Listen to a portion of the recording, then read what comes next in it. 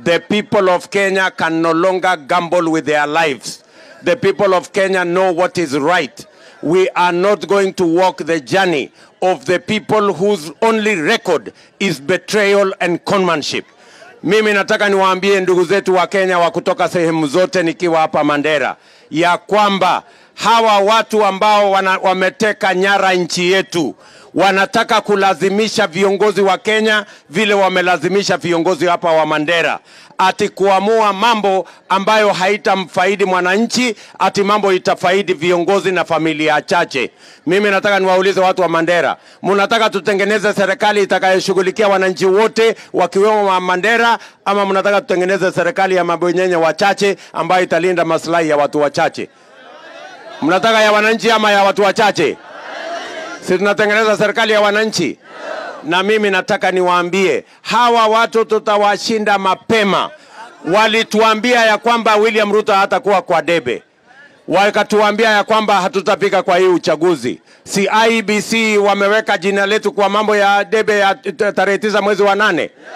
Wakatuambia ya kwamba wako na deep state, wakatuambia wako na system, wakatuambia sijui wako na nini. Leo wamekosa namna yeyote, hawana agenda. Walijaribu kutengeneza manifesto, wakatengeneza manifesto ya mabwenyenye ya kuumiza wananchi wa kawaida.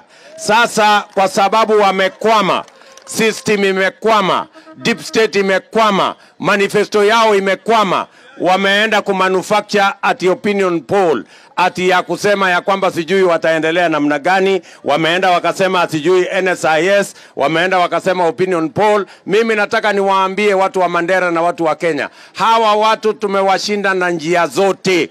Tumewashinda na mpango, tumewashinda na sera, hawana chochote. Tutawashinda asubuhi na mapema tarehe 9 mwezi wa 8. Mandera mko tayari? Mandera mko tayari?